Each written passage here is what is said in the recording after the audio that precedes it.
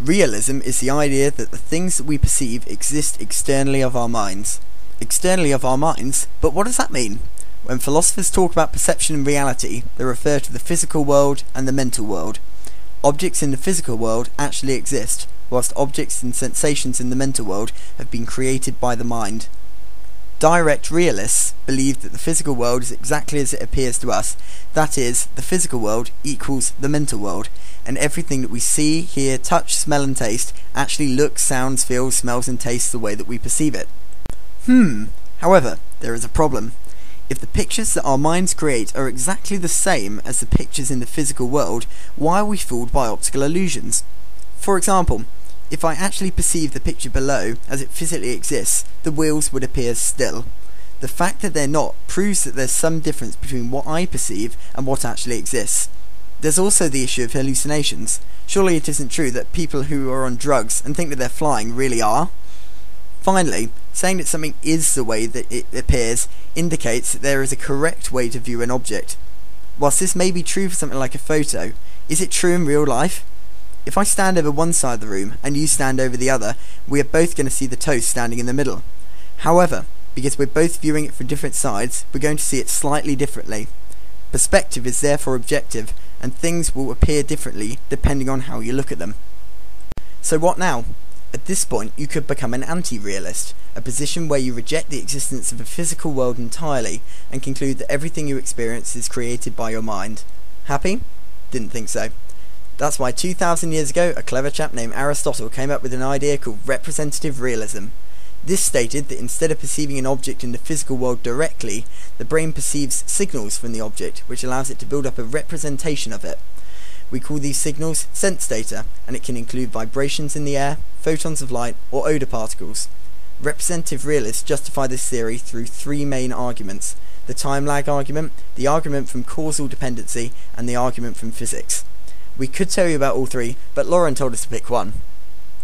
The time lag argument dictates that because of the vast distances between the Earth and other objects in space, light from the stars can take thousands of years to reach us. Therefore, when we look up at the night sky, and the light from these stars finally reaches our eyes, we don't see them as they are, but we view a representation of how they were thousands of years ago. This view brings together features of both anti-realism and direct realism. Although we don't perceive the world exactly as it is, we're perceiving it as it actually was in the past. Fair enough. But wait, there's a problem. If we don't perceive the physical world directly, how can we know for sure what it's actually like? For example, if we only see the stars thousands of years after they've shined, we have no real way of knowing if they look the way they do now thousands of years ago. This barrier between what we perceive and what actually exists has been called the veil of perception. You could argue that this doesn't particularly matter. After all, if the world in our heads didn't look at least something like the real thing, our species would have died out years ago. However, it's entirely possible that our senses could have evolved to distort the world in such a way that could help us survive. For example, bats are almost blind, and as a result don't see the world the way we do. However, their power of echolocation allows them to get a pretty good idea of their surroundings, even though this isn't how the real world looks. Going back to hallucination, we can even experience sensations with no external stimuli present, and as a result, we're forced to conclude that the external world may not exist. The second criticism came about in 1690, when English philosopher John Locke stated that we define objects by primary and secondary properties. Primary qualities being undeniable objective features of an object, such as size and shape, and secondary qualities being subjective, such as colour and taste. Locke demonstrated this by putting one hand in hot water and the other hand in cold water, then placing them both in lukewarm water. Although the lukewarm was at a set temperature, each hand felt that it was hotter or colder than the other, proving that heat isn't a rigid, fixed feature of an object. However, as time went on, people began applying this to both primary and secondary qualities.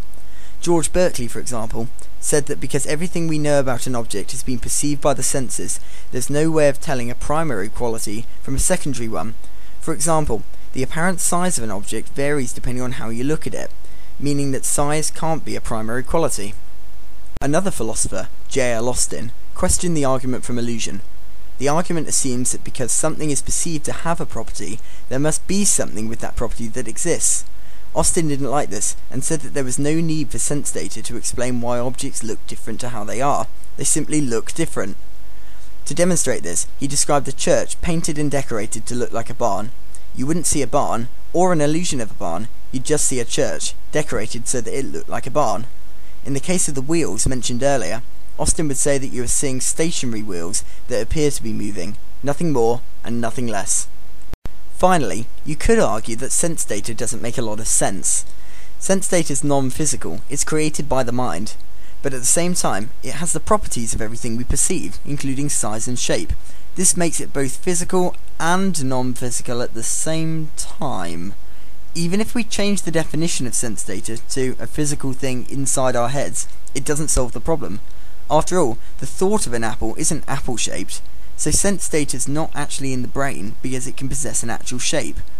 But this again fails to explain how we experience hallucinations, experiences that happen exclusively inside the mind. You could argue that sense data is what it appears to be, but that's basically direct realism all over again, and it still doesn't take into account hallucinations, which aren't anywhere at all. The argument goes on, but as far as we're concerned, it's goodbye sense data. In conclusion, what you see isn't necessarily what you get. Perhaps, as Voltaire said, we should stop forming theories and go cultivate our gardens. You might even get a hallucination or two.